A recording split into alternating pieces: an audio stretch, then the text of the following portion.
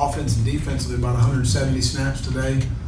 I thought our energy and our urgency and our focus was really good. We still have way too many self-inflicted issues as far as procedure and some silly penalties, some pass interference. We didn't need to have contact, but I saw more competitive plays today as far as a guy making a play with contested coverage, a guy making a run when there wasn't a lot there, a guy rushing the passer when it was protected well. I don't know what kind of weather dance we've been doing, but we didn't get the heat we need. I can assure you of that. That is a huge concern of mine, and I hope we're going to go Monday and Tuesday afternoon.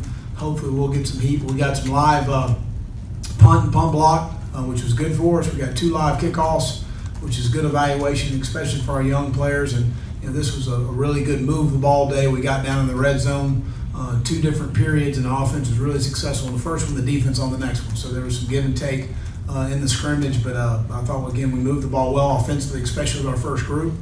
Really pleased with that production and where we are there. We just need to tie up. We want to look at a couple third down pressures defensively that are really base concepts of what we already have built in.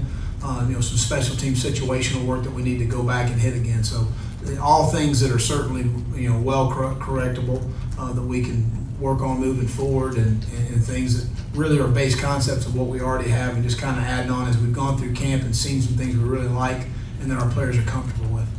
Jim. Who scored for you today? Any big plays? I'm just trying to, I think, first drive offensively, it was a 15-play drive. We ended up scoring on a fourth inside. We were first and goal on the 4. I told Brian he had 4 downs. We scored on a 4th down play. I'm just trying to think off the top of my head. We had some big plays, especially with the younger groups. Some guys stepped up a little bit, but I'm not going to get into individual stuff. I know that the first play I thought was very impressive. We had a couple third downs that were highly contested defensively.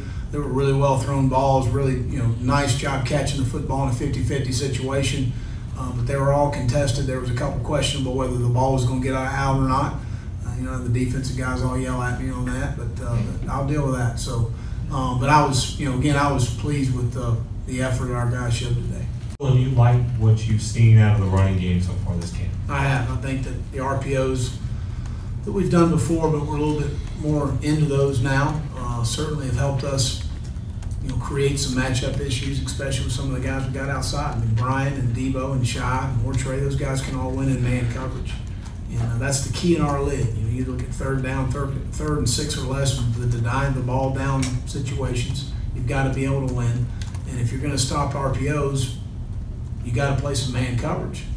Zone coverage is very difficult to play. So, you got to mix things up. You can't, too much chocolate cake will make you sick. But you got to mix things up a little bit there, and certainly being able to have those matchups is good for us. How does Javon mature, not as a player, but as a young man?